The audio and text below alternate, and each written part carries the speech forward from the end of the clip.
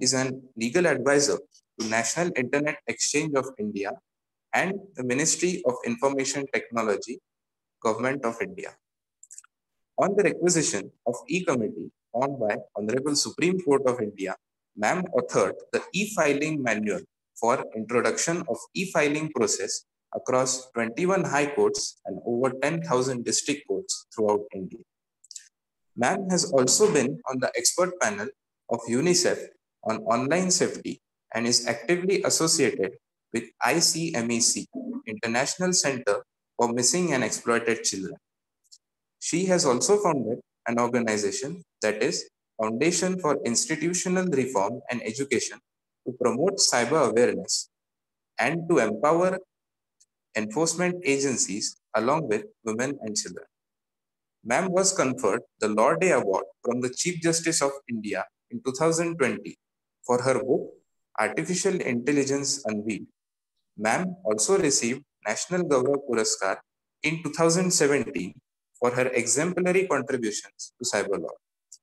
In 2015, Ma'am received Digital Empowerment Award and the Law Day Award from the Chief Justice of India for her book on protection of children on the internet. Ma'am, it's not only a pleasure to have you here with us today, it's also an honor. Before I pass the charge of today's meeting to Dr. Karnika ma'am, I'd like to inform the attendees that if they have any questions, they should feel free to leave them in the chat box section or the live chat section, depending on where they are joining us. Without further ado, I now request Dr. Karnika Seth ma'am to please take charge of this meeting. Over to you, ma'am. Thank you, Mihir. It's indeed a matter of great pleasure for me to be here today to discuss this very pertinent subject of electronic evidence. And I thank each one of the honorable judges and all the delegates today to actually attend this session, which is on electronic evidence. Whether as a law practitioner or otherwise, this area of law is growing. And with the kind of dynamics of cyber law, this is something which is very much at the helm of debates and discussions and evolution in terms of law at this point of time. So I thank the MP Law College Aurangabad, the District Legal Services Authority, and the Advanced Center for Research and Development in Cyber Laws, NLSIU, for organizing this lecture on such an important theme. Now, I think I would begin by sharing a presentation with you all. This is, would you be sharing the presentation from your end?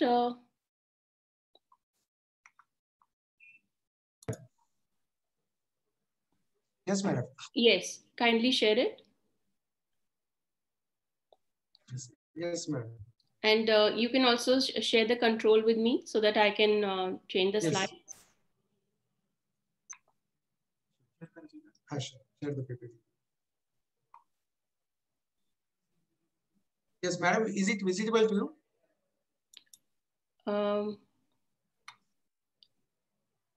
I would like to share my screen if it's not there right now from your end.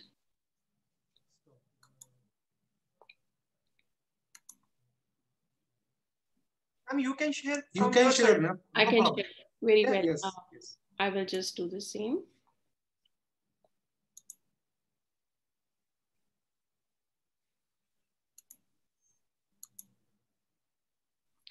Is it showing now? Yes, yes, madam. Yes, you can yes, see the screen? Yes. Very well. Thank you. Okay, so we begin by discussing today the electronic evidence, that is with an overview of the IT Act. I would like to discuss how the IT Act framework is at the moment and how the different chapters are there and the kind of offenses, the cyber crimes in particular, and the kinds of trends which are happening today, because these are the kind of cases which are coming to the courts and require appreciation of electronic evidence. So when we had the IT Act enacted, it was 20 years ago, almost as much as time as I've been in practice, and I've seen it grow with time. the changes that have been the salient features, of the act were initially only the preamble, as we call it. It was only to, make e-filing as one of the modes, or recognize legally the, admissibility of electronic documents, and so make certain amendments in the acts which are relevant to electronic media. That was the preamble initially, but with time, if we see the breadth of the, or the spectrum of the act, the ambit has increased and the scope has increased many folds. The basic structure, if we see of the IT Act, starts with obviously the jurisdiction part. Where is the jurisdiction? And we will be discussing a bit on that when it comes to civil and criminal cases, how the jurisdiction is assessed, and the kinds of offenses that is dealt with under a separate chapter, which is chapter 11, and chapter 9 deals with civil contraventions. Now, in civil contraventions, the mens rea, as we call it, mental intention to commit a crime is not there. However, it is still a civil wrong, like a tort law. So that is dealt with under a separate chapter. These key themes are very important because in any cybercrime case that we've dealt with, firstly, we try and see what are the ingredients and whether it falls in which chapter, whether it is a contravention or it's an offense. And obviously, the jurisdiction is important parameter when we appreciate, before even we appreciate electronic evidence involved in the case. And therefore, I thought it will be helpful if we just go through, the overview of the same as well while we are discussing this electronic evidence in detail today. So as we see in this slide, the IT Act was enacted on 17th May 2000. And India's probably the 12th nation in the world to adopt this cyber law. The main special legislation of IT Act, sometimes we have to, apply other acts in conjunction with the same, because it depends on the offense. If it's a criminal law, we use IPC, Criminal Procedure Code, Indian Evidence Act, and also if it is a children related crime, then POCSO Act sometimes gets involved. If it's specifically to do with, say, pornography or any kind of, sexual harassment to a child, or if it is an IP matter, which is an intellectual property matter, maybe depends whether it's a trademark or a copyright, like a data theft case, we use Copyright Act many times. And so depending on the exact constituents of that offense, or if it's a civil matter, these various special laws could also run in tandem, or a general law also could apply alongside the IT Act. That's how the statutes we try and see depending on the offense involved. Now, as I was just explaining that the UNCITRAL model law is the key, model law of e-commerce. That is, the key foundation of how we have tried to incorporate those principles also in the IT Act. Because the model law of e-commerce also grants the legal recognition to electronically signed documents at par with the hard copy signed documents like we do in pen and paper. Now, with this, these kind of principles are also enshrined in that same law, and therefore we have also, taken the same in the Indian IT Act. And this is a global phenomenon. Most of the legislations across the world incorporate these key principles, without which we will not be able to handle any kind of electronic record or an agreement, for instance, if it is not legally recognized. If it's formed online, where the offer, acceptance, and consideration is paid online, the legally recognized agreement is also formed in such a case. So these are some very key principles which operate in the IT field as well.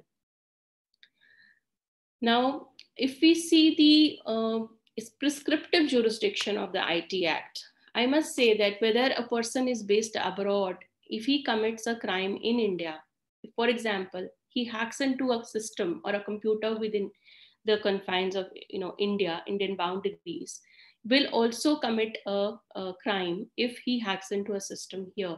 The IT Act itself has a huge prescriptive jurisdiction. The challenge is there that how do we enforce the law?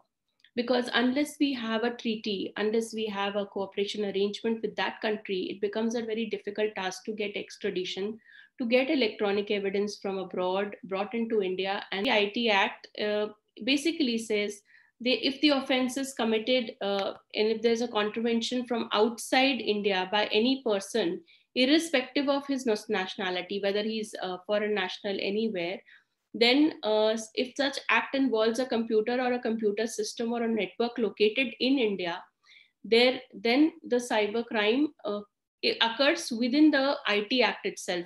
So the person who is a perpetrator can actually be put into an investigation, and a trial can happen as per the IT Act, provided we are able to get the extradition here of this person.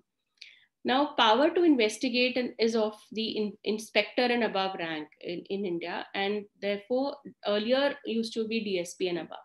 But now inspector and above is the rank in India who can investigate the offenses. Now, when we talk about the overview of IT Act, the chapter 1 talks about preliminary, the extent of applicability, which I just explained.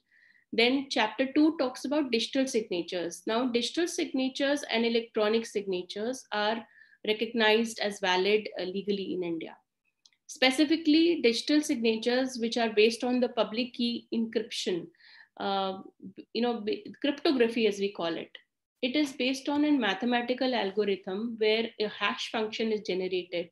With the hash function generated, it's easy for one to use it with a token, and there is a cryptographic algorithm which runs, and the person who has sent this will use his private key to generate it, and the person to whom it is sent, the recipient, will actually use the public key to decrypt it. So that what happens with the use of digital signatures, we are commonly using it even for making income tax filings or otherwise today. The whole phenomena is such that the message which is transferred is not tampered with, and the origin of the message can be ascertained with legal certainty. That is the huge role that digital signatures play in today's domain. When a lot of contracts are happening online and the transactions happen online, digital signatures proves a very, very helpful tool in this regard. Now, then chapter 3 talks about electronic governance and use of the legal recognition of electronic records. And then chapter 4 discusses the attribution, acknowledgement, dispatch of electronic records. So at the time of receipt of the same, if there's an email which is sent to a person which is sent on a designated email ID, where somebody has designated that this is the mail ID I will need to receive on, then the acknowledgement, the time of receipt is the time when it reaches the server of this person's email box. And in the case he has sent it to another email ID which is not registered or designated, in that respect, the receipt will occur that at the point of time when he actually reads the message, not when the time when it reaches the server. These are the kind of attribution, acknowledgement, dispatch, rules which have been created under the IT Act. Then chapter 5 talks about secure electronic records and signatures. Chapter 6 talks about the certifying authorities. The whole controller is at the top of the pyramid. You can see he's the main controller of certifying authorities, who are actually giving, these are entities who are actually giving digital signature certificates to finally end consumer who are subscribers. So that is how the hierarchy is. Controller, certifying authorities, and then end user, that is in this case. Then the duties of subscribers, supposingly there is in case of digital signatures, they have to be kept, like a checkbook is kept very safe. Similarly, the signatures, the tokens have to be kept very safe, and that is the obligation of the subscriber. That is what is highlighted also in this chapter 8. And chapter 9 talks about the compensation.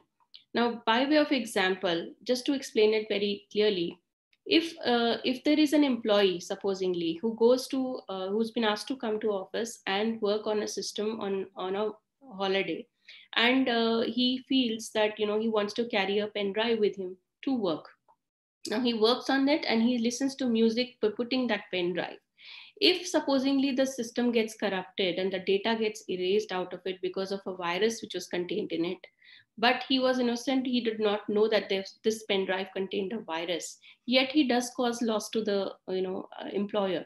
In that regard, he can be sued for compensation, for asking or for compensation under Chapter 9, which is Section 43 of the IT Act.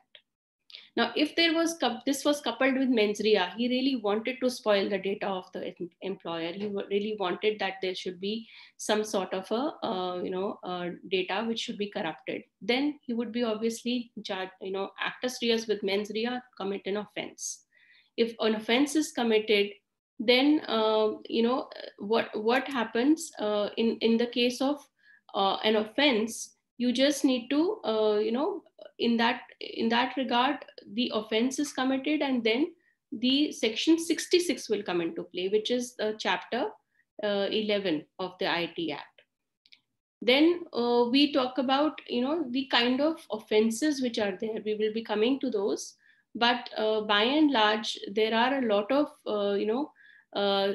different sections under the IT Act. For example, you have the 66F, which talks about terrorism, cyber terrorism. Section 66E talks about invasion of privacy, like creation of any kind of MMSs or other videos which go viral. That could be there. And then there were other kinds of issues which can be there. For example, identity theft, 66C talks about that. Cheating by personation, 66D talks about that. And if we see 66A, which was earlier there, in case of any kind of messages sent abroad, like to anybody rather, sent to anybody to harass somebody. Now in that scenario, the 66A was applicable earlier, and there was a 3-year term of punishment, of imprisonment and fine or more. However, with the Shreya Singhal case, the Supreme Court of India was seized of this issue, and the challenge was on account of the ambiguous words used in the Section 66A, and it got struck down. Constitutionally, it was held to be invalid because it was very, very ambiguous in terms of interpretation, and therefore that was struck down. However, we have other provisions of the IPC. For example, a lot of women-related, trolling cases or other harassment cases. We use 509, 354A, B, C, D are there, which provide for offenses pertaining to stalking, offenses pertaining to any kind of video barbarism, or creation of any videos to harass a woman, or invasion of privacy. So those kind of issues are basically there under that law. Now with these kind of if you see the kind of offenses, by and large, the sending of, for example, obscene messages is again an offense. Now Section 67 and 67A talks about that. Sexually explicit messages, 67A. And a lot of these cases, specifically women harassment cases, have arisen in the past few months, or I would say years, in India. And 7.3% is the latest NCRB statistics that I have seen of 2019, which have been basically reported by the NCRB. And every year, the cybercrime has actually doubled. So earlier, there were about 24,000 cases reported in 2018, and in year 2019 they went up to 45,000 cases. So that's a huge number, but I would still say it's not reflecting the true the true figures, because there is less reporting in India. There is less reporting at this point of time. So coming to the offenses, I do want to highlight that a lot of these offenses are up to giving a punishment up to 3 years of imprisonment, fine or more. And a lot of them happen to be, bailable, cognizable, but bailable. But beyond 3 years, like if it's 5 years or more, it is a non-bailable offense. Then we have further chapters 11, 12, 13. There, 12, you have basically intermediary liability. So social media, for example, you have so many social media portals today. Are they accountable? Now, as per the law there is that if they have got an actual notice that this illegal content is on their site, then they have to take it down. and that they are liable if they don't act on it. That's how the basic provision there is. And that is under section 79 of the IT Act. And then there are miscellaneous provisions. So I think with this, if we see the next slide, this brings me to briefly to discuss jurisdiction in online cases. Basically, the earlier approach was that wherever a system is being controlled, can be accessed. For example, I'm sitting here and I can view a site in Bangalore or otherwise anywhere. That will itself invoke jurisdiction. But that would not be a right approach today. With Casio India company case, and then later on new cases which have come, the banyan tree case is holding good at ground at this point of time. The long and short of it is that if it is an interactive site, which is, for example, somebody's placing orders or to send goods to a particular location, say in Delhi, and the site is in Bangalore, and they are interactive site, not a static site, and they are targeting Delhi-based customers. So even in that case, even Delhi would have jurisdiction. So that is how we see whether they are targeting the customers. It's known as the Zippo sliding scale approach. It is also known as the targeting effects test or the targeting test. That's how we call it. And that's how we determine jurisdiction, whether they are targeting the customers in that area or not. Then in copyright infringement and other cases, if we see, the super cassette industries has been a very interesting case where the courts normally look at whether there was a copyright infringement by a particular platform like MySpace in this case, where certain movies and certain clips were put. Now, if that is there, then is it causing a copyright infringement? The owner of the copyright can hold MySpace accountable in a scenario where they are able to monitor the content and they are actually authorizing putting up such content, infringing content. So that was also examined. The target approach was used in this case, and it was basically decided. The issue was that suit can be filed. Where can it be filed also? That was also another issue which was there.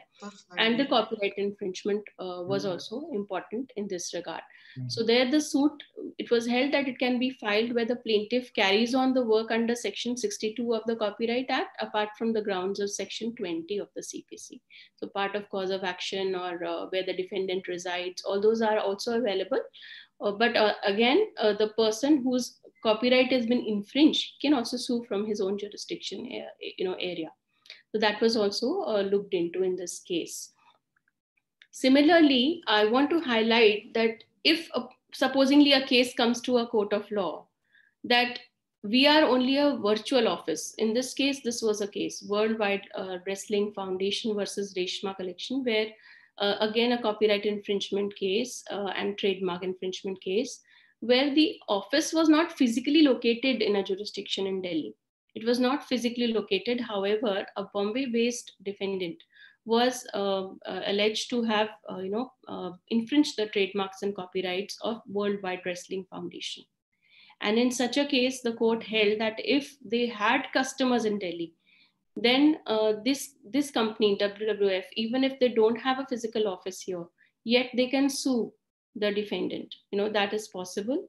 And therefore, jurisdiction was held to be maintainable. If the customers are there in Delhi, that is enough, they said. So that's again using the banyan tree approach that was used in this case.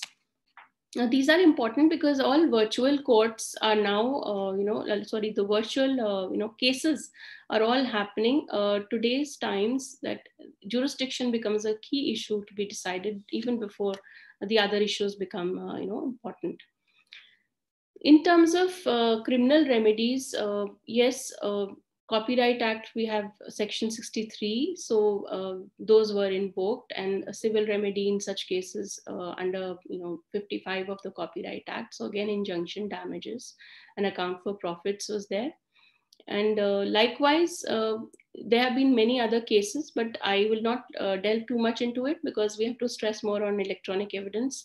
For the time being, I just want to mention blocking of web pages is another remedy which is always sought in a lot of these cases where takedowns are required.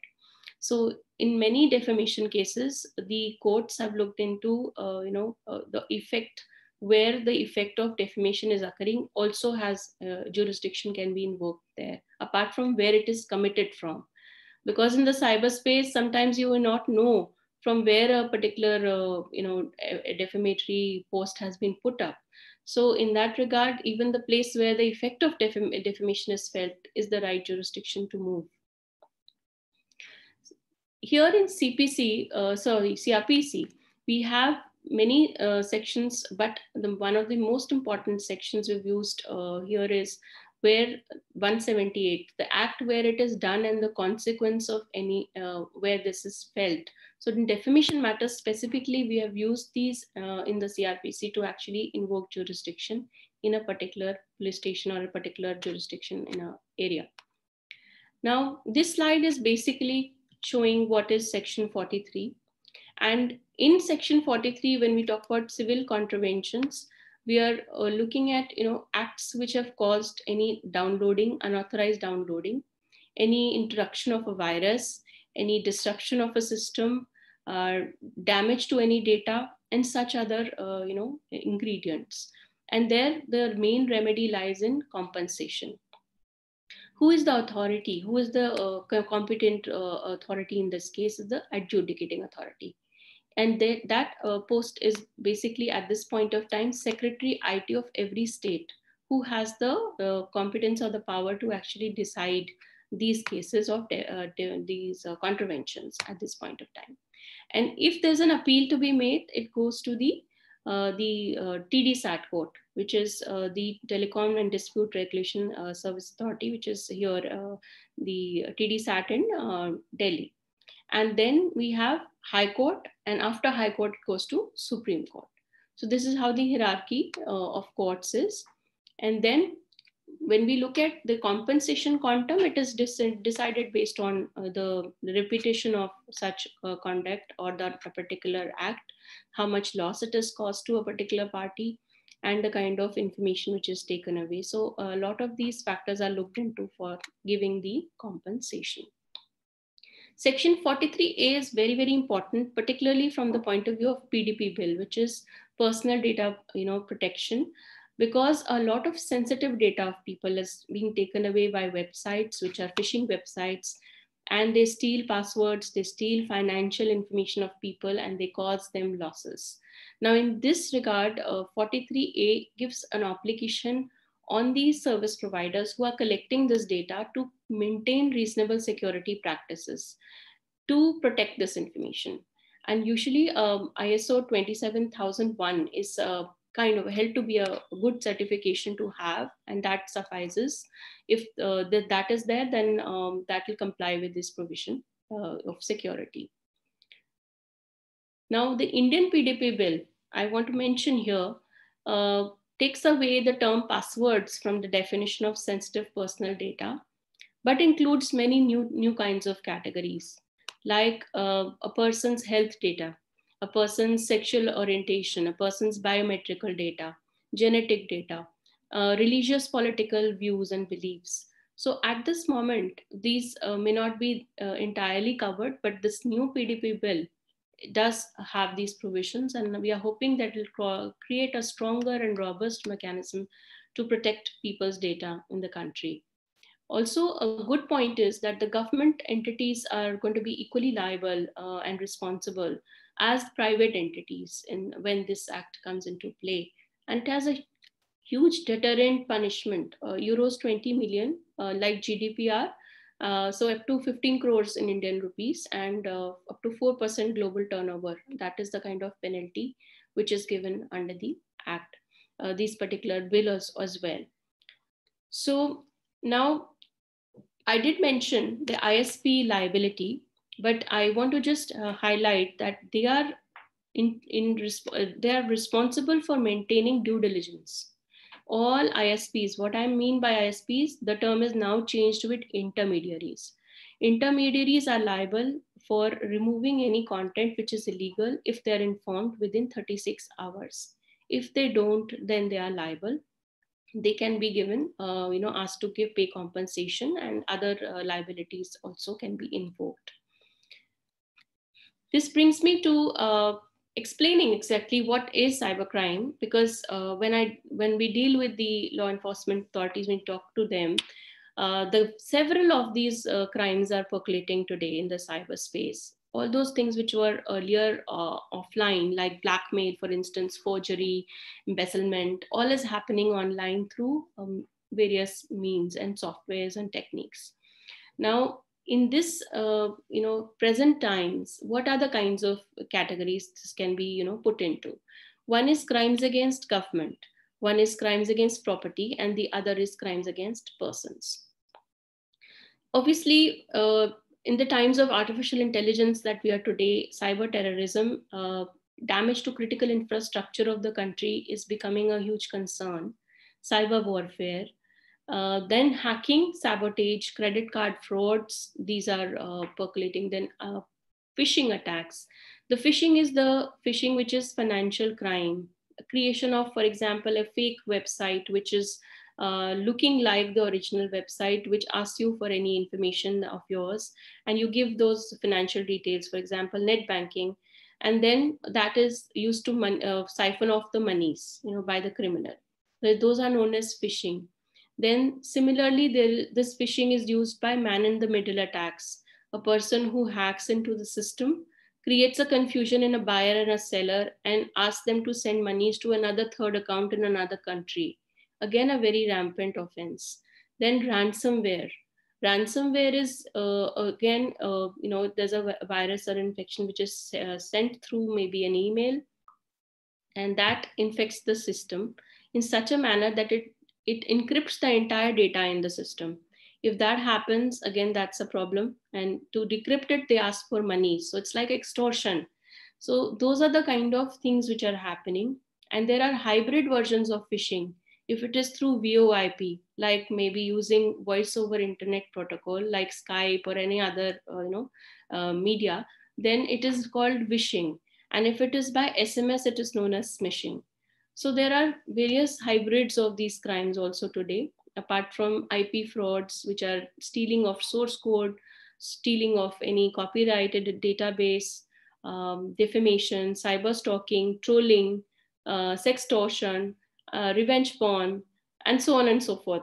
So there are a number of these crimes today, and threats, which are targeting people at large, and some of them targeting more women and children as well.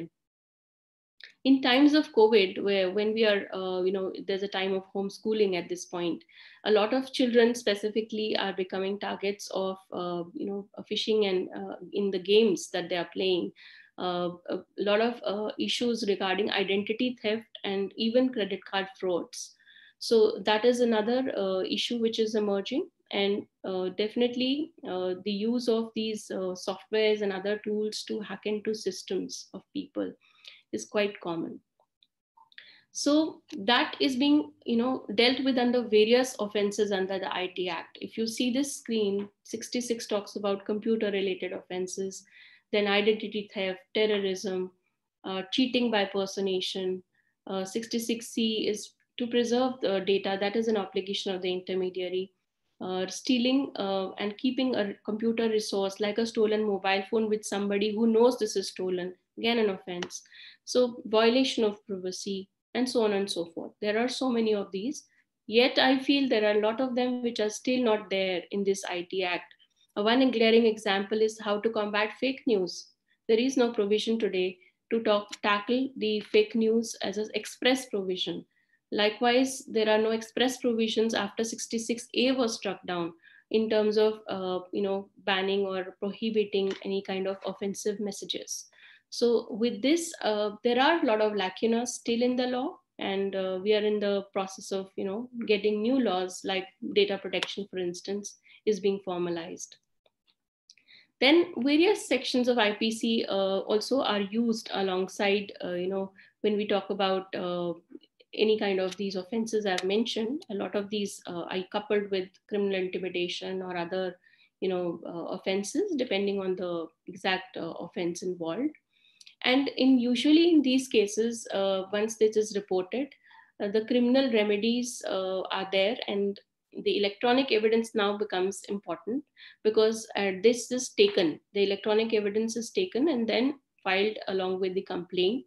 In terms of civil remedies, we file it along with the suit. For example, for injunction, we have to file the same. Now, what can be that electronic evidence?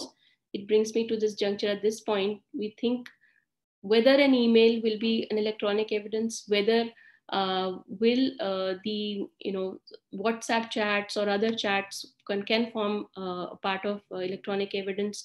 Anything which is in the books of accounts maintained regularly, can that be brought in as electronic evidence? Or the phone CDR reports? Yes, all of them are electronic evidence. So we will be discussing that now. After all, any kind of printout from the system, which is, or phone for that matter of fact, amounts to electronic evidence. How we have to preserve it, how we have to produce it is a challenge. And that's what we will be now discussing. So I will straight away go to this, slide, which talks about the important aspects of electronic evidence. One of the important cases here is the Syed Asufuddin case. Now, in this case, the source code theft was involved, and a phone, which was tampered with to make it compatible with other phone lines. So that was a source code theft case. And there, the tampering of the source code was in question, and the how this was done, or by a particular competitor, was brought in question. And this is a source code theft case where it was held that yes, the source code was tampered with. And in many of these cases of hacking, we have to use the emails to produce emails which were maybe, for example, an employee, for example, takes away information from his official email ID of an employer, which has been assigned to him at the employer's place, and he takes it and forwards it to his personal email ID, from where he maybe sets up a parallel company. I've dealt with a lot of these cases where parallelly a company has been created by an employee, for example, and that evidence becomes crucial to show, later when the employer sues this employee, that evidence becomes very crucial to show that yes, there was siphoning away of this data, and there was data theft. So electronic evidence in that regard is very crucial for those kind of cases. Madam, there is a sorry to interrupt, there is a request to you. Please kindly enlarge the screen slideshow. Okay. There is a earnest request from the participant. Surely. Thank you, madam. Thank you.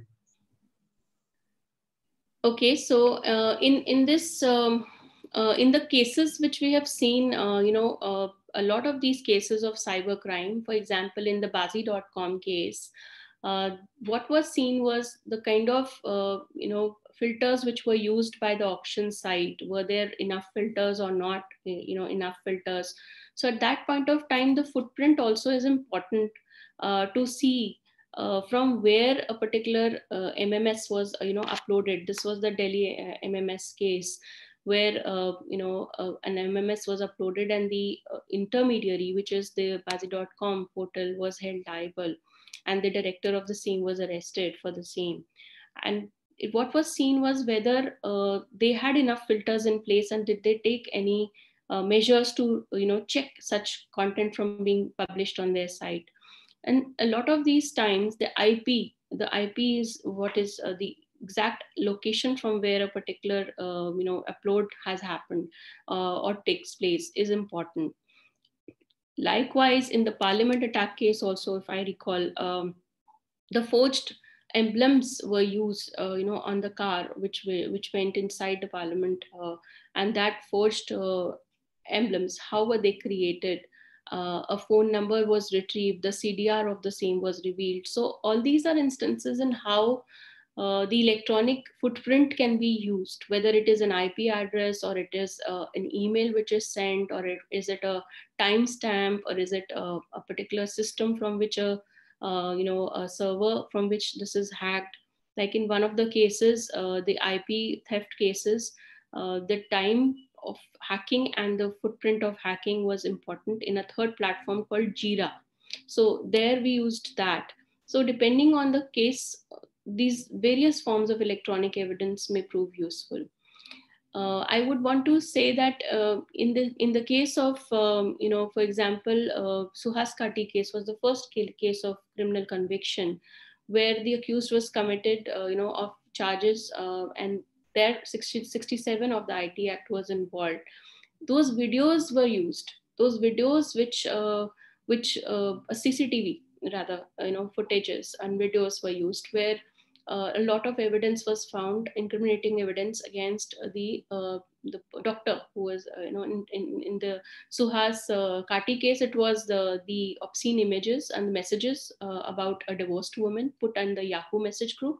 And in the Dr. Prakash case, L Prakash case, there the videos were used as evidence. So a lot of these cases involve evidence in terms of electronic media.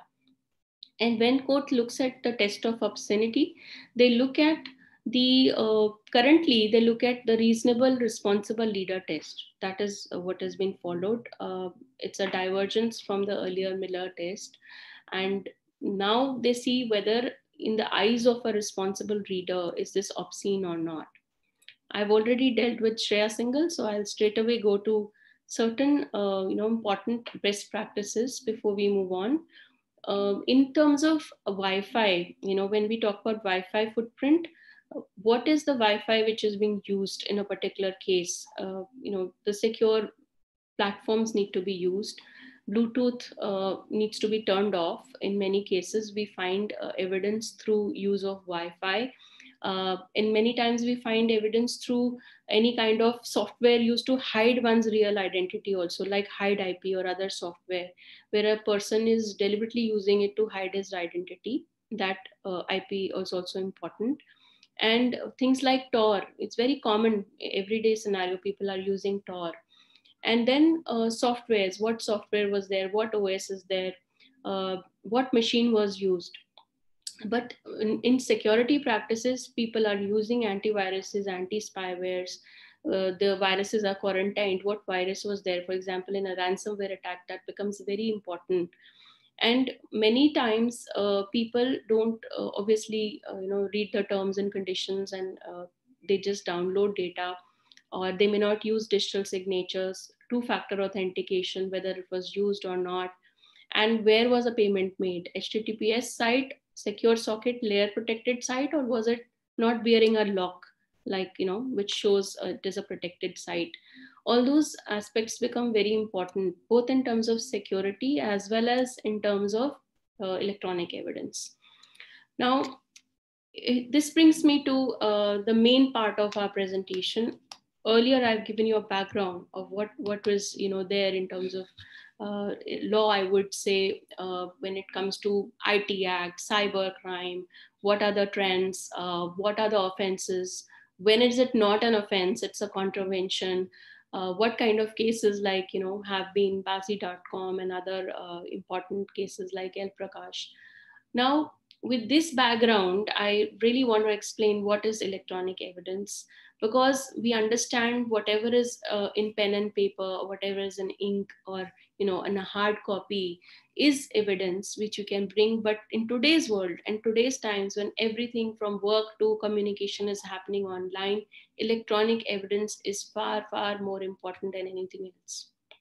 And Section 3 of our Evidence Act has been amended basically to say that the admissibility of electronic records as evidence. And our IT Act itself says that yes, all like handwritten signatures, electronically signed documents are valid. And if they are secure electronic records, means digitally signed, then the presumption arises that these are correct and these are valid and these are authentic. And with that, I will just like to also mention that all electronically made contracts where payments have also maybe occurred online are valid under Section 10A of our IT Act. Section 4 confers the legal recognition to electronic records. And then It also, Section 79A of the Amendment Act also defined those electronic evidence, which includes our computers, evidence, digital evidence, audio evidence, or CCTV footage, your CDR data, cell phones, digital fax machines, printers, and even I would say a lot of cloud-based material, because a lot of times we're using cloud data. So any files which are being saved on the cloud, it can also be forming part of the evidence. A challenge now for our courts is, and for our judicial officers and our judges is here, that how do we, take evidence, how is supposed to be filed, and where is it supposed to be kept in the court. If we start keeping all the mobile devices in the court as filings, where it will require a huge amount of time, space, and resources for the, court and the registry to take charge of it.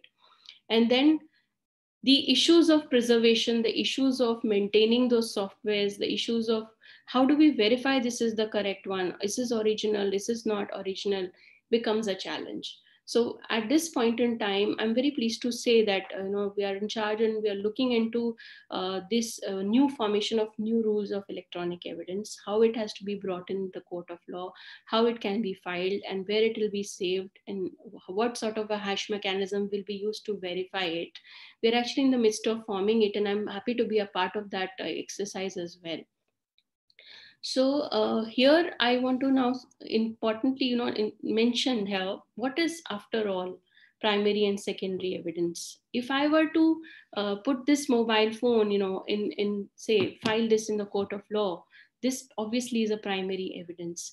And if I have to file an email, for instance, in the court of law, it will become a secondary evidence. Now, when we have to prove the same with documentary evidence, we understand that this has to be proven.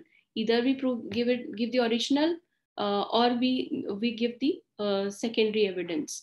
So in secondary evidence, specifically for electronic records, there is a section where 65A and B of the Evidence Act becomes important.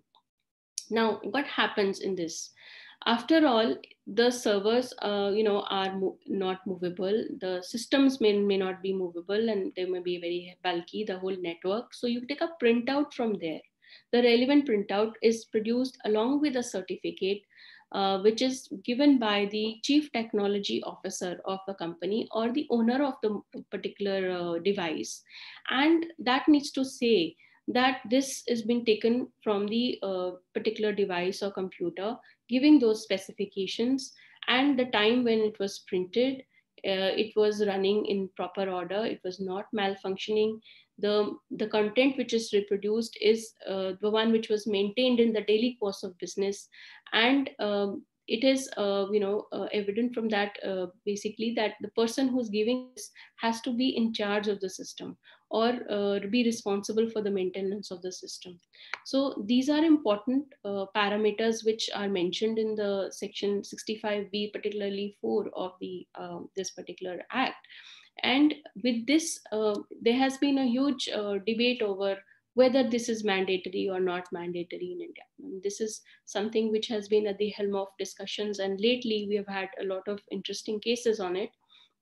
But earlier, the view was, in the state of NCT Navjot Singh's case, that there is no bar to adducing secondary evidence even for electronic records, as per section 63 and 65. Now, with the new cases which have come about, even the Pandit Rao judgment, or the Anwar versus Bashir judgment, which was there earlier, the whole settled law is that this certificate is important. This declaration is important, and the certificate is mandatory. It cannot be done away with. That is what the current law is. But in the earlier situation, the earlier cases of Navjot Singh's case, it was not held to be foolproof thing that you have to have the certificate. There were other means allowed for proving the same in terms of admissibility. I'm talking about admissibility at this point. Whether this is taken in evidence or not as admissible is the question we are talking about.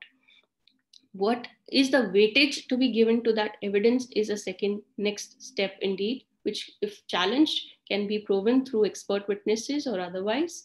or through forensic reports of this data produced. But talking about admissibility, in Anwar versus Bashir judgment, it was said that this section 65B4 requires the production of this certificate by the chief technology officer, and that is mandatory. That was held to be the case. And later, in the Shafi Muhammad's case, there was a divergence. And there it said that, for example, a party is not in possession of a device. How can it produce that certificate? So he should not be asked to produce a certificate, specifically if he's not in possession of that device, or for example, if it's saved on a cloud or saved on some other person's device or a system, and he refuses to give the data the certificate, then what is to be done in that scenario? So that was a divergence which was seen. But in the latest, I would say 3-judge bench, case, the Arjun Pandit Rao case, the difference is now the settled law is that the conflicting interpretations have been rested. Now, what the Honorable Court has said in this case is that the earlier case of Shafi Muhammad, it's now diverging from that, and the settled law here is that the 65B certificate is required, and only if the person has tried enough and there have been all measures taken, and the other person from where this certificate has to be obtained refuses to give, or the entire possibilities have been kind of used and in vain, and there is no possibility of getting that certificate, can this be, like I would say disallowed, or can this be waived, this requirement? But otherwise it is a mandatory requirement which you cannot do away with. It's something that the Arjun Pandit Rao case has said. Also, it is also possible to give the original device itself. That is something which is permissible. That will be a primary evidence. But if a secondary evidence has to be produced, then this certificate is necessary, and that is what has been held in the Arjun Pandit Rao case.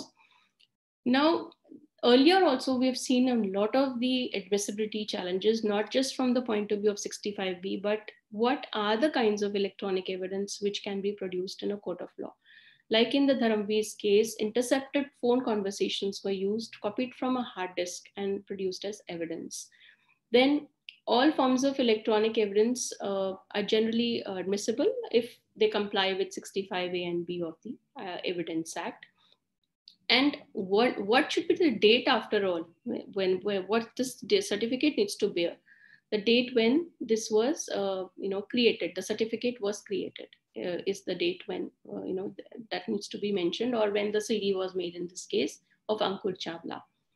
Then there have been many other interesting cases where when does the 65B have to be produced by the person? If supposingly a person mistakenly doesn't file it, then in that scenario it has been said that you can allow filing of the same later.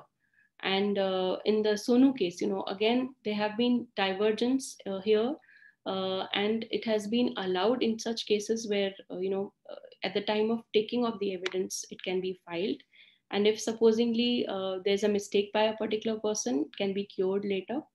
But by and large, in civil cases, at the time of producing, taking of the evidence, and at the time of criminal cases, at the time of charge sheet, these have to be produced. 65B certificates need to be given. And if not given, then at the time before the trial begins is the time that it should be in order, placed in order. Otherwise, it will be refused admissibility, in such scenarios. Now, let us just briefly look at position in UK and US as well. In UK, earlier, the presumption was that, if there is a business record exception, as we call it, also in the US, but in the UK scenario, if it's an electronic evidence which is printed and filed, the presumption is it is correct. Now the law has changed. Earlier position was that it required a certificate to be given. But now with the new law, there has been changes, and the section 69 of the Police Criminal Evidence Act is now repealed. by the new law, which says that it is presumed that this will be correct unless there is a challenge to the same. So there is no requirement of 65B certificates, sort of a requirement in the UK law anymore now. But in the US, we have the business records exception, and here the requirement is there of the certificate, similar to India. So that's what we see in the US and UK. And coming back to the Indian scenario, I just want to mention that various tape recorded speeches, for example, have been held to be admissible evidence as well. So if there is a phone recording or a tape recording, and then there have been various principles, for example, the accuracy of the record has to be looked into. The voice of the person should be the same as of the maker of the record, so whether this voice is tallying or not, just like your handwriting experts say and vouch for the correctness of the same, the voice has to be also identified. Those kind of parameters are there for various different electronic evidences. Now when it comes to a particular CDR data, obviously the phone company will be giving a certificate in this regard.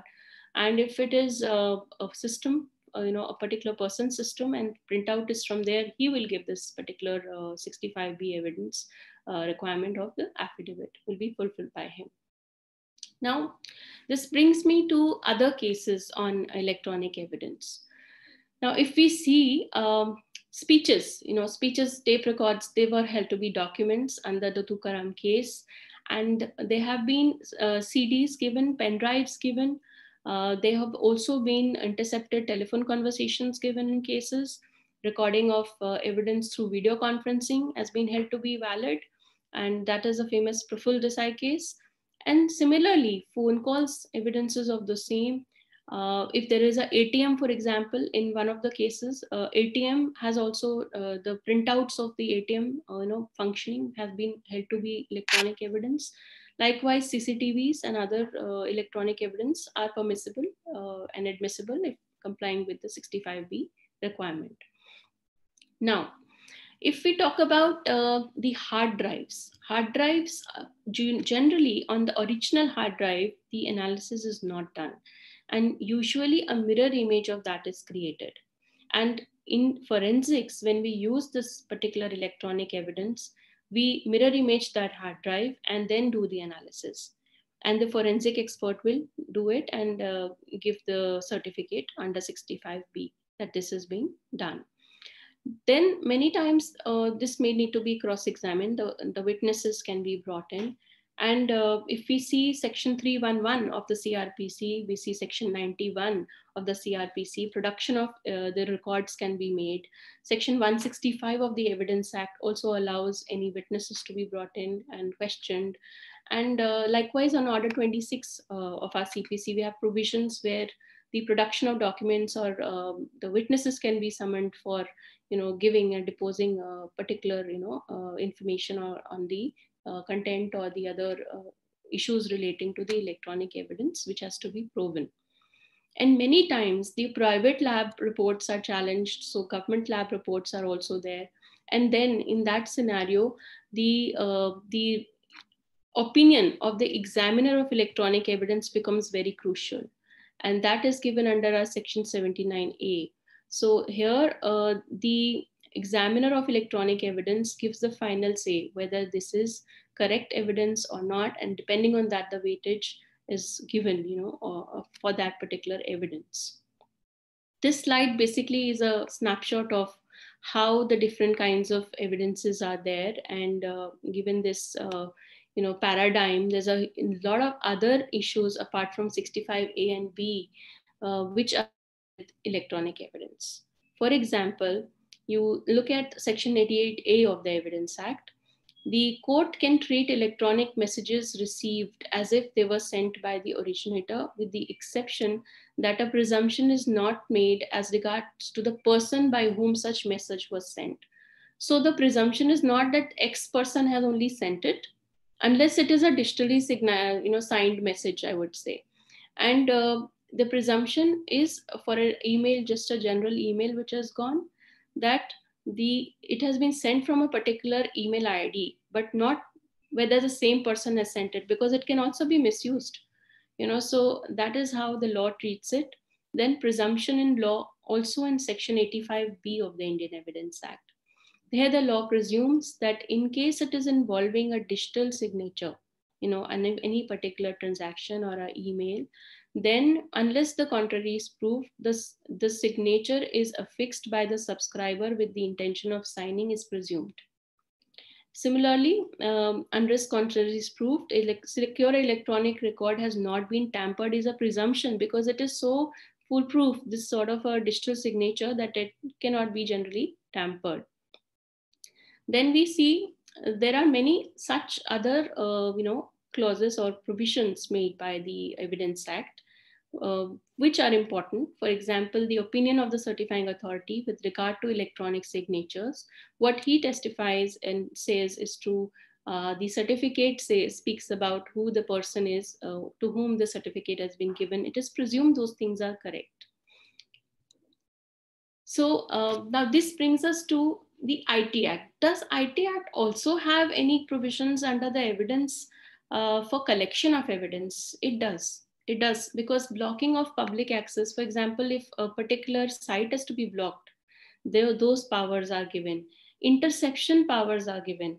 Like you have Telegraph Act, we have in the IT Act also rules for collecting traffic data and information.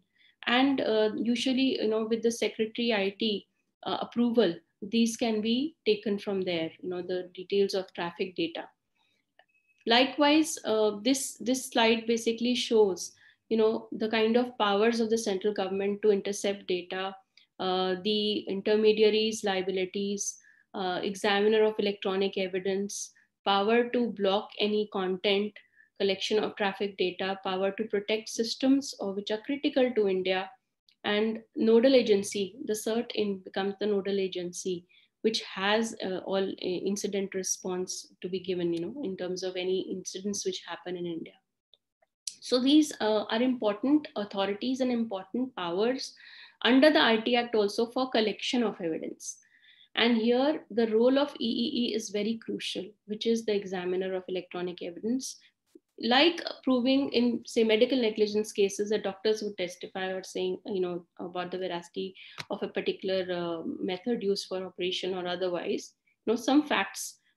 The examiner of electronic electronic evidence will testify whether this is actually correct report or not correct report, or what is the credibility which we can give to this electronic evidence.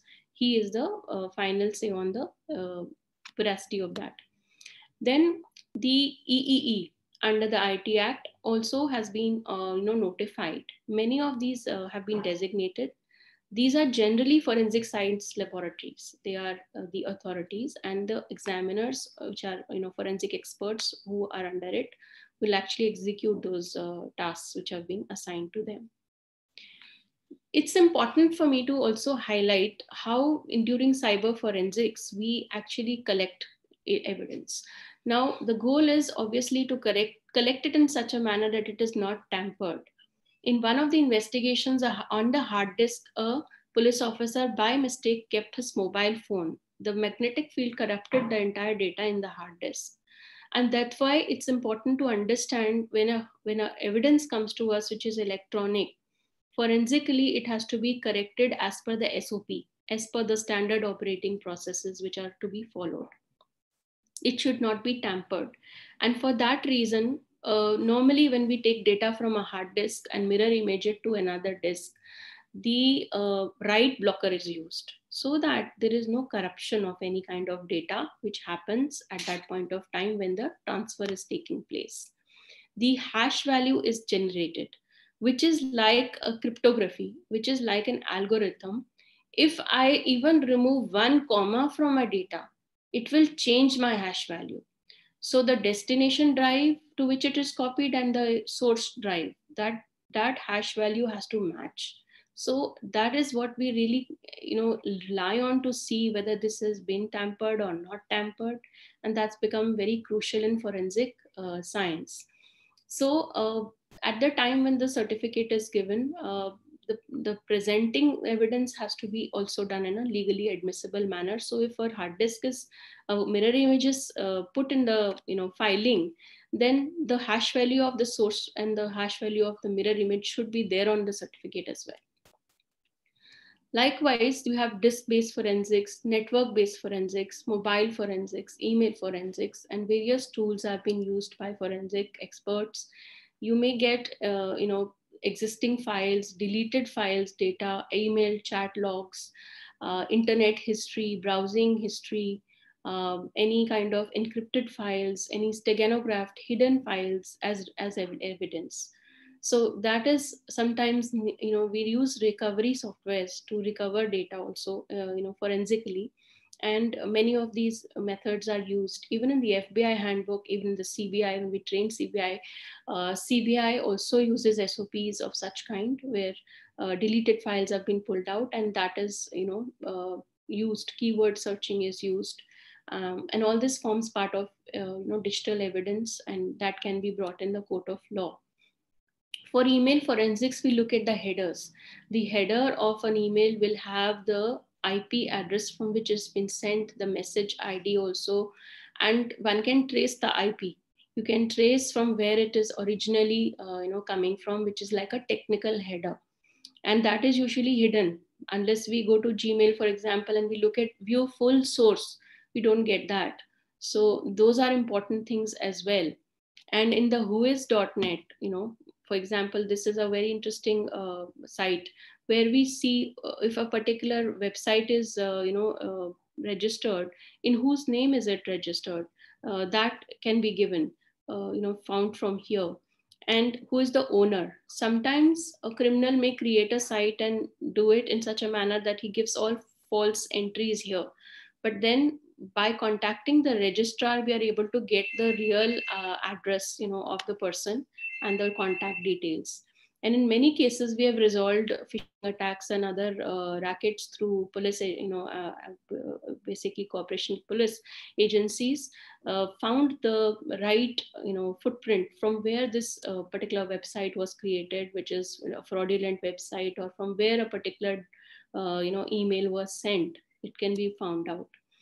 Interestingly, there are maybe in the evidence you will also find Wayback Machine reports, where through Wayback Machine you are able to on the website and go and see how a particular site looked maybe 5 years ago or 2 years ago or 2 months ago, because many of the criminals use this technique to hide their real identity and remove the real content, which is a fraudulent content like a phishing website, after a few days of defrauding people. So this website captures, like a web crawler, it captures the screen to screen shots of from time to time of particular sites, and that has also been very helpful in producing evidence in courts of law. So likewise for fake news, a lot of these tools and websites are being used to actually say this particular page is fake or this particular post was fake, and many of these you will be seeing. And in today's times of artificial intelligence, more and more facial recognition, I would say based electronic evidence, artificial intelligence based electronic evidence, specifically to do with health records or otherwise, may also become important. How a particular data was stolen, how it was, facial recognition, software was used, for example, or a password was cracked. All these are key issues which are becoming everyday scenario and used as modus operandi by criminals to commit crimes. This site, for example, shows what is my IP. One can actually look up an IP address on Google and just go to this site and find out the IP from where a particular crime has taken place. Regarding IP, I would also want to mention there are two kinds of IPs. One is a static IP and one is a dynamic IP.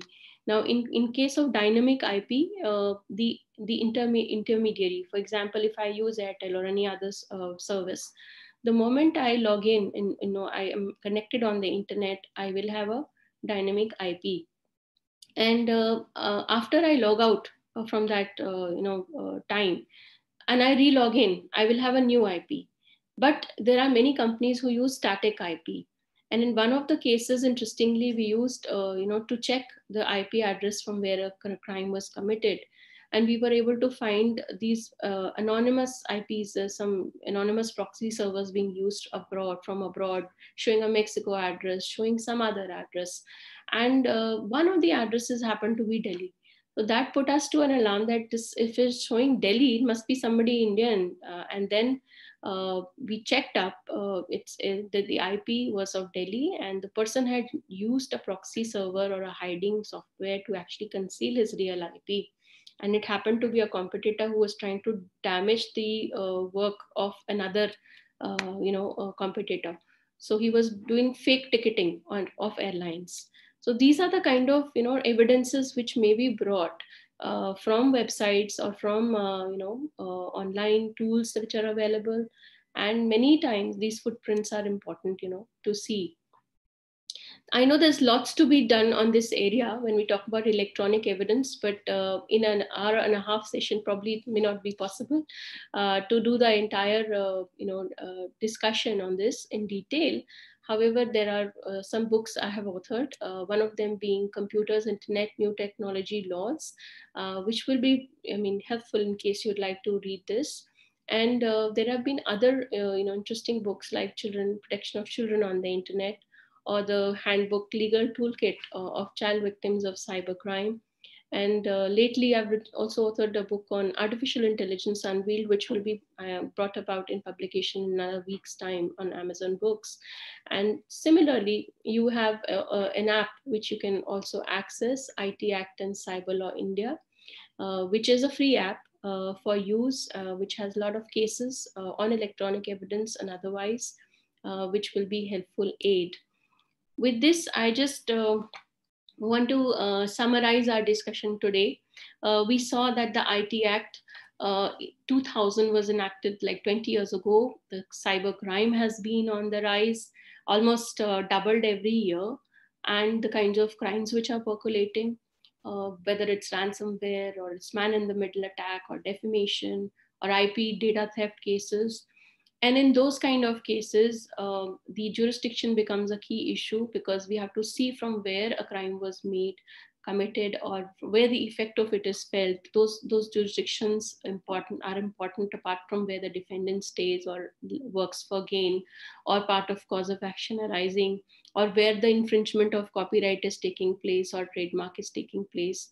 Whether a site is interactive, is a targeting based principle is used to understand whether the site was actually targeting customers in a particular area or not. And a target based approach is used to understand jurisdiction will lie or not. Likewise, we also saw that many cases we have mens rea coupled with actus reus, where we're using offenses, and these are classified under cybercrime, whereas some of them may be classified as tort law, as a civil wrong. And there, these special courts which are there in criminal system, justice system, for criminal cases, there are no separate cybercrime courts yet, but although this is a welcome change if it is brought in India, it will reduce backlog. And though we have special cases courts for POCSO, we don't have one for general cyber crimes. Also, India is not a signatory to the Cybercrime Convention yet. I feel that there is a need for that as well, and that will help transborder cybercrimes to be tackled at more robust manner. And then when we come to civil, kind of wrongs, we have adjudicating authority, and we have the TDSAT, which hears its appeals from there, and then High Court and Supreme Court. And in terms of electronic evidence, whenever these issues come in the court of law, whether it's a criminal case or a civil case, all kinds of electronic evidence are important, whether it's an IP address, or if it's a website, or a screenshot of an email, or a particular chat. All are important. Either one can give primary evidence, which is the main device involved, or one can give secondary evidence as per section 65A and B of the Indian Evidence Act. And when we use that, we always need an affidavit, a certificate under 65B by the chief technology officer or responsible person who's handling that device. And that needs to say that this is an original printout from the same and maintained in the daily course of business. and the machine was not malfunctioning at that point of time, and it's correct evidence that we are producing. And in that with that compliance, things will be compliant with the requirements of Evidence Act. As per the latest and the trial judgment also, this is the correct law, the Anwar versus Bashir judgment. The requirements of 65B for and A and B are settled law by now. And only if one person is not able to prove it or get that particular certificate, he has tried all means, can this be waived. And generally it's not something which one can just leave in terms of admissibility. It's something which is mandatory now and under the law, and that is essential. So with that, we have seen the kind of cases like Dharamveer's case, or we have seen the Al Prakash case or Bali.com case, where all kinds of electronic evidence has been used. And therefore, having said that, we also need to see whether the evidence given is what is the weightage to be given to that evidence. So with that, if it is challenged, then whether it's a private lab or a government lab report, the veracity of that, the testimony of the witness, the cross-examination, all those important aspects are there.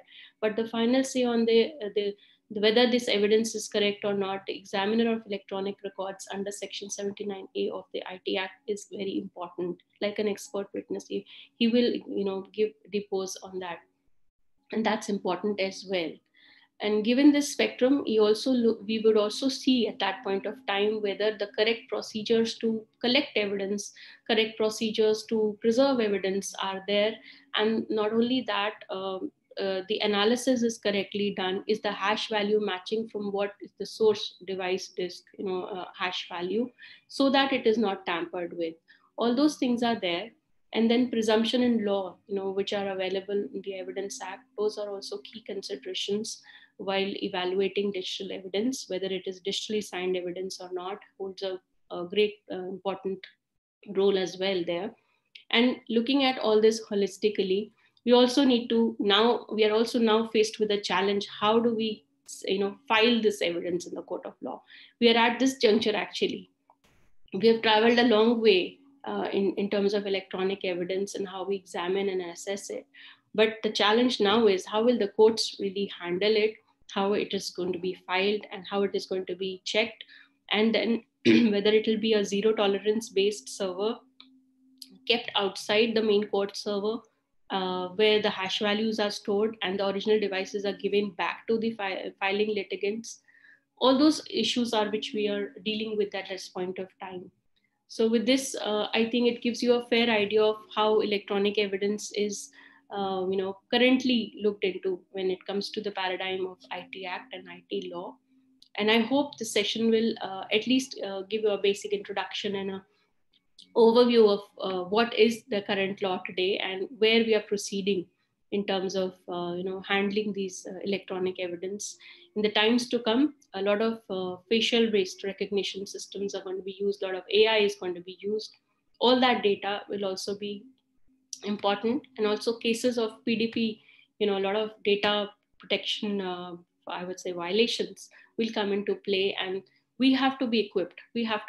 And our NGO FIRE, which I set up only for trainings, has been training a lot of judicial officers, whether it's CBI or a lot of these officers across India. And I'm glad that this session today has been organized by the MP Law College, Aurangabad, and in association with the District Legal Services Authority, Aurangabad, and the NLSIU. And I hope to have many such sessions with you. We can, I think, now start with any questions if you had, and I'll be happy to answer them.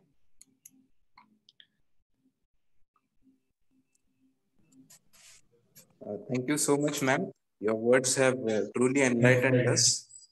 After all, the only thing that can stop a bad person with the power of computers and internet is a good person with the power of computers and internet. The answer to vice is always virtue. Now, with your permission, ma'am, I'd like to request Professor Dinesh Kulte, sir, coordinator of the National Webinar Series, to carry out the question and answer session. Thank you, Mihir.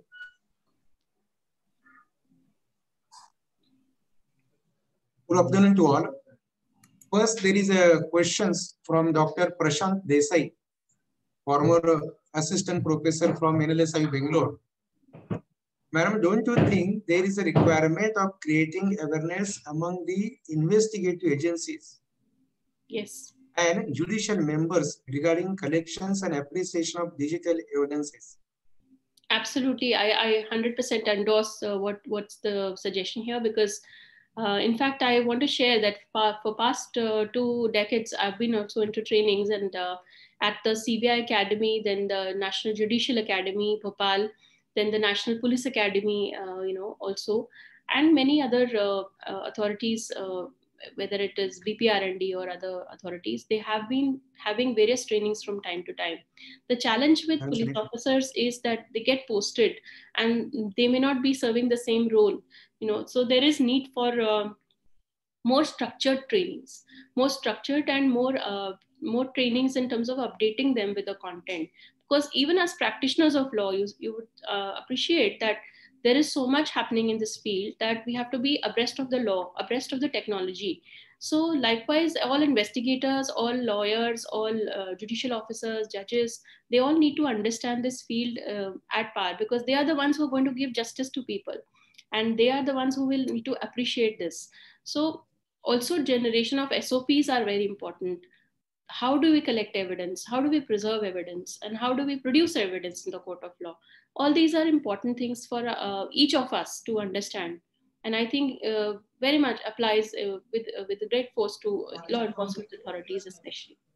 Yes. May we have the second question?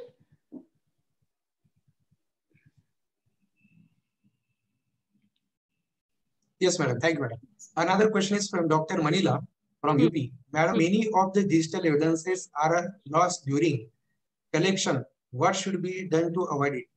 Yes, during collection, many of the evidence are removed. I have myself dealt with cases where, for example, once a client came to me and he says that he's been getting extortion calls and messages, and somehow the entire record he has deleted, and the hard disk was itself damaged, so one couldn't reproduce it, get recover it also. At times even that scenario happens.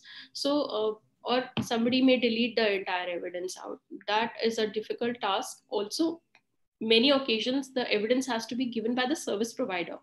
So service provider refuses to give, or doesn't give in time, or he has overwritten the data. That is also important, because they keep overwriting the data. So as a result, the main evidence may not be available.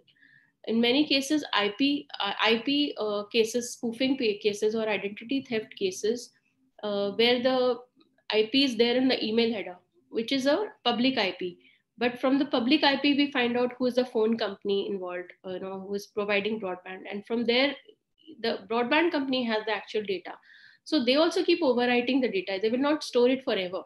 That is a challenge, and I think that is why in the Arjun Pandit Rao case also, the observations of the Honorable Supreme Court are that there should be correct SOPs, even how these intermediaries have to discharge their role, how much time they have to save the data for. All these things have become very crucial, because if we lose and we don't collect evidence, we don't get evidence, then we are not able to get convictions in the matter. So that is very important now. We need to frame these laws and put these SOPs in order. Thank you, madam. Madam, another question is there from Adarsha Dabari sir. Please differentiate between cyber contraventions and computer-related offenses. Please. Cyber contraventions are more like civil wrongs, where a person doesn't have a mental intention to commit a crime, but somehow it has caused a loss to his employer, for example. I was giving an example during the presentation that in some scenarios where, for example, the employee has injected a pen drive and he's listening to some music, and he, by inadvertence, by no intention or knowledge, corrupts the data of the employer. In that case, employer can sue him for loss caused to him, even though he has neither intention nor knowledge to commit a crime. So in such cases, the compensation will be payable. So, for example, if somebody downloads a data without permission, 43 section 43, will be applicable, or somebody without permission damages some part of data. So, in those scenarios, 43 is applicable. However, for 66 will apply if there was both intention to commit a crime or knowledge and coupled with the act itself. In those scenarios, it will amount to a crime. Just like we have in normal parlance, tort law and criminal law segregated, similarly, we have this in this IT Act.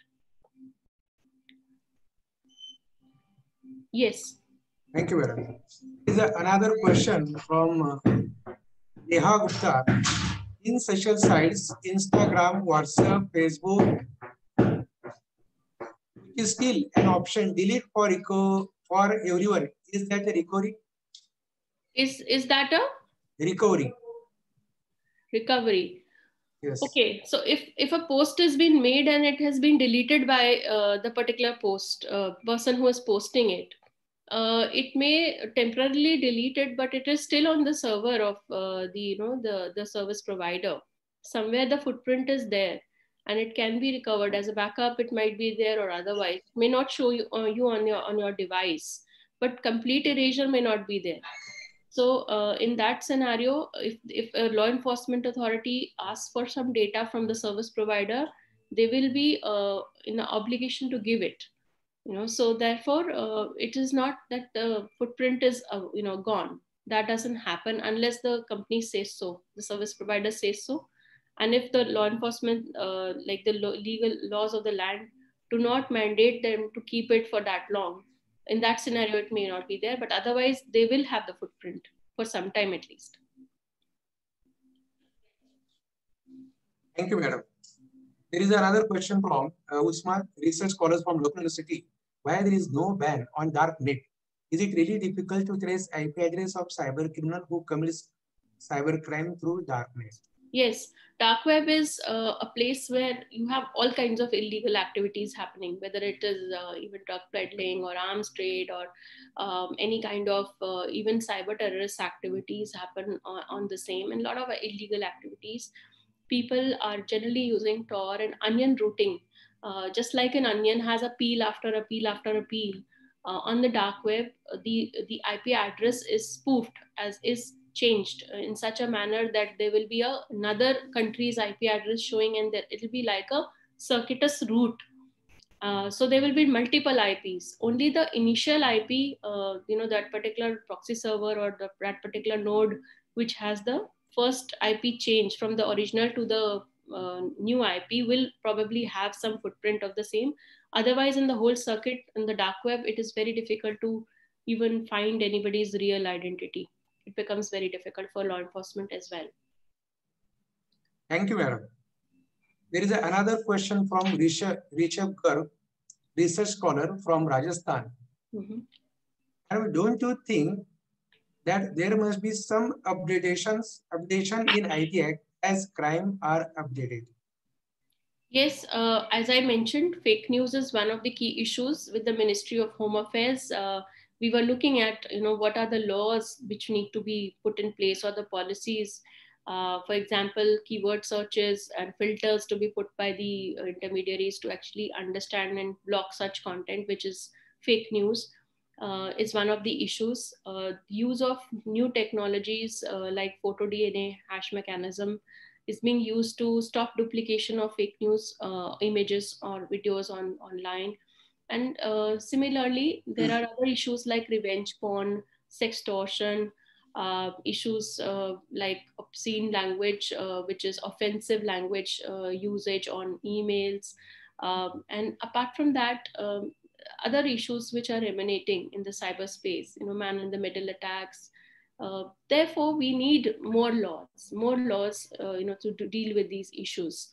And sometimes existing law may apply. For example, in a ransomware case where I had encryption of data has happened, so obviously you would probably it will be coupled with some hacking, and those provisions are there. But nevertheless, we still need explicit laws, to deal with many of these new issues which are emerging. to protect, our general public as well. So specifically, I saw one of the issues was morphing. We don't find, a lot of the deep fakes are there today. A lot of times people morph pictures, people morph videos, and they look like real videos. So there should be a express law to deal with these. They are not there. So likewise, making of, obscene cartoons, making of extreme pornography, those are issues which have been dealt with in European societies, in US, UK. We don't have a clear law on that as well in India, apart from general provisions under POCSO. But do they actually go on to the extent that they will be covered by cartoons and other sketches? That's something which is not even debated at this point of time in India. So we need definitely newer laws to deal with newer cyber crimes in India. Thank you, madam. Another question is there from Professor Kavita Sharma. How to control the unauthorized use of my data by social media? How to control unauthorized use of my data? The best example is, to protect yourself is to put only that content which you don't mind putting. You don't want other people to misuse it. It is a different story if it is a harmless content you're putting and somebody is morphing it and misusing the same. But if you're, there are a lot of especially young children today who don't realize they're clicking selfies which are not supposed to be clicked. Some personal information they're putting on servers or other places they're exchanging, and then later on falling into a problem of revenge pornography or otherwise.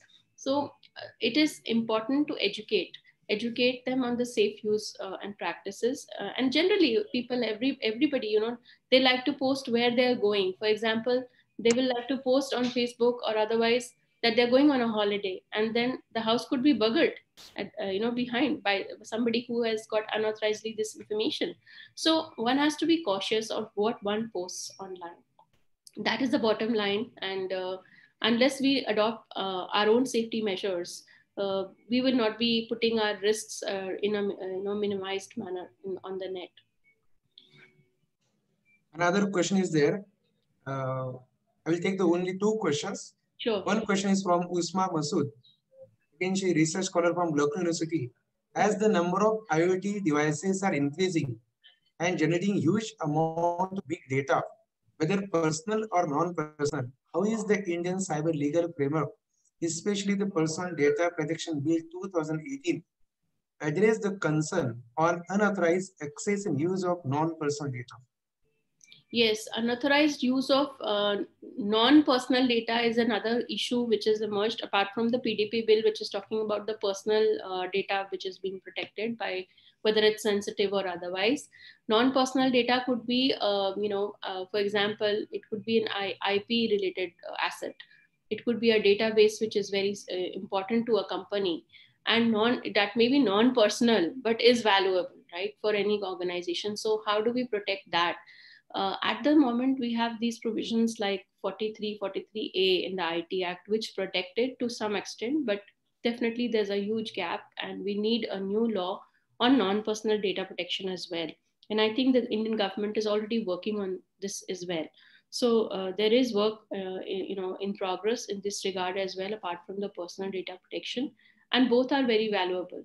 So while personal data protection is important because it will cause harassment or maybe harm, personal harm to an individual, it could also non-personal data could cause a lot of harm to corporations or even government entities for that matter. It could be siphoned away. It could be misused in any manner. So both are important, I would say, and both need equally clear laws and express laws to safeguard. Thank you, madam. Another question is there, is the present IT Act sufficient to tackle cyber crime against women?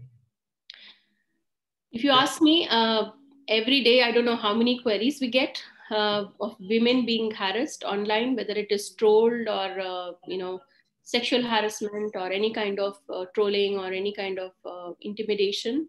And the whole framework of law is such that although we have provisions in the Act, in the IPC as well, 354 A, B, C, D, I was mentioning, IT Act 67, 67A, 66E, protecting their, against invasion of privacy, Yet we don't find the enforcement is so robust.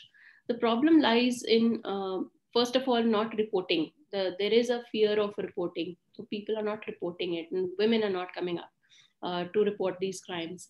And also, apart from that, the investigating authorities and the courts, they may need special courts for at least redressal of women rights and child related offenses.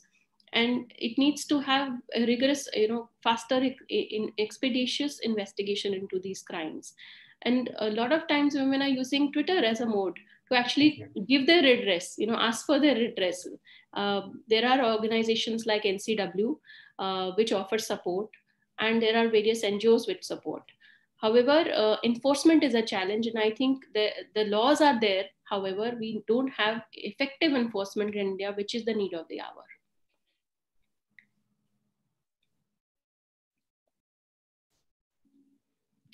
Do we have another question, Professor Kolte?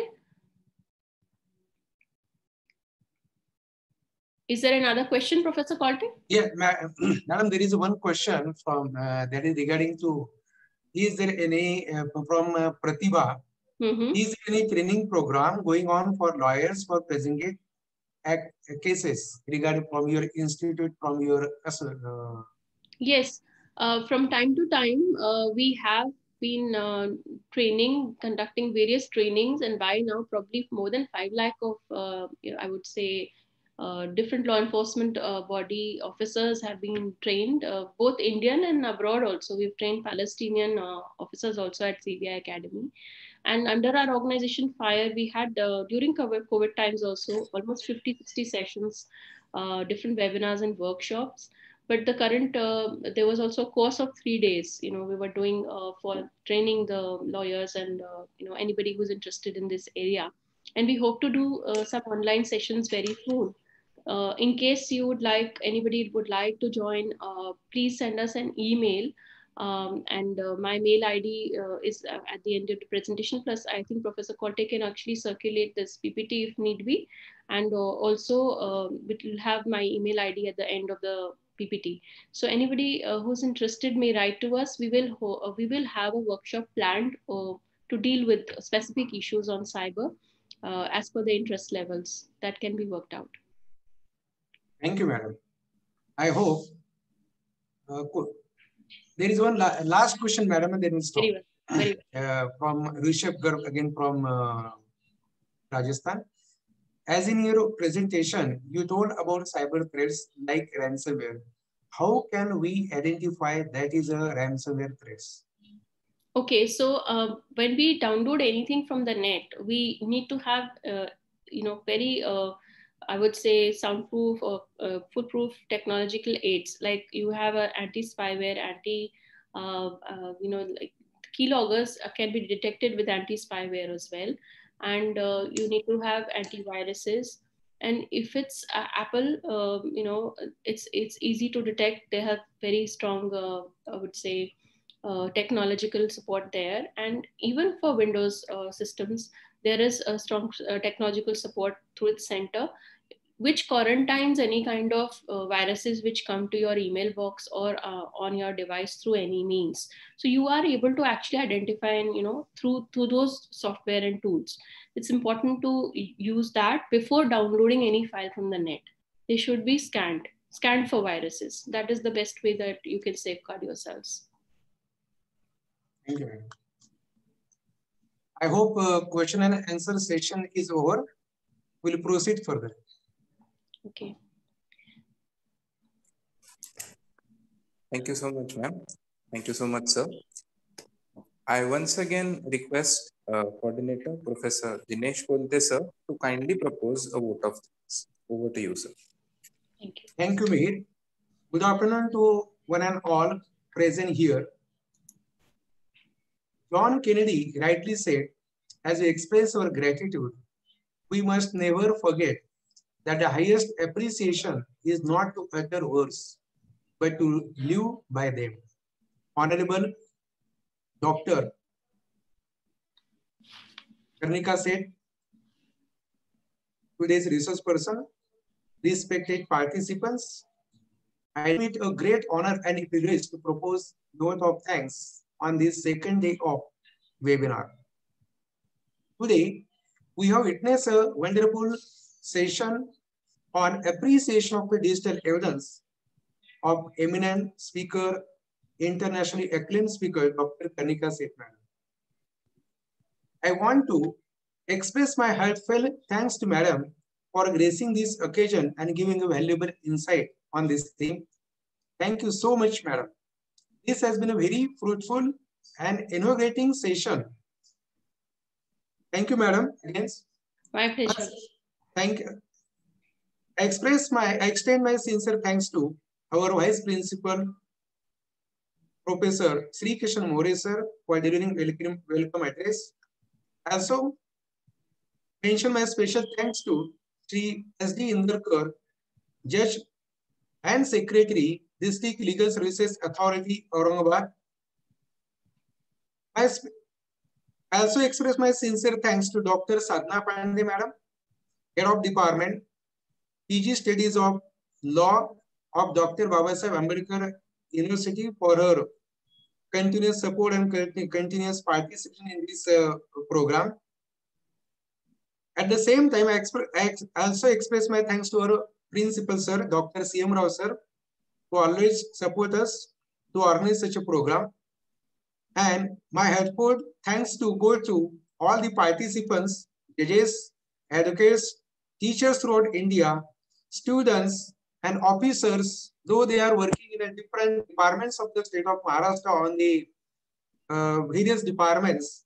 I will specially mention the name of the Shri Rajendra Kale sir, who are with us since last 2 days.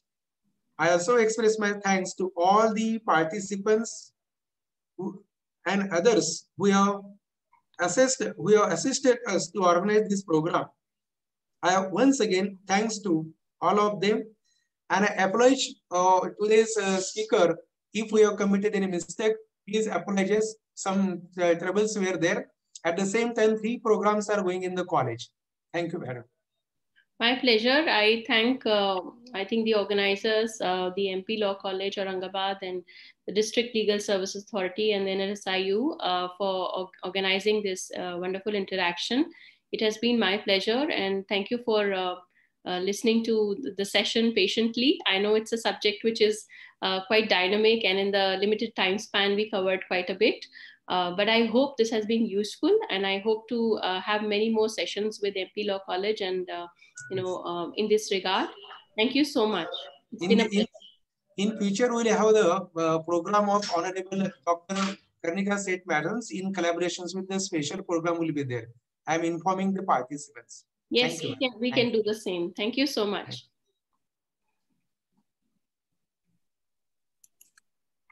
Thank you so much, ma'am. Thank you so much, sir. Just a small announcement for all the attendees. Tomorrow we will be having a session on collection of electronic evidence during investigation by Dr. Harold D. Costa, sir, at 11 a.m. So I request all the attendees to kindly join us tomorrow as well. With the permission of the organizers, I would now like to formally conclude today's session. Thank you all. Thank you, Mihir. I also thanks to Mihir. I forget to mention the name of it. Thank you, Mihir. Thank you, sir. Madam,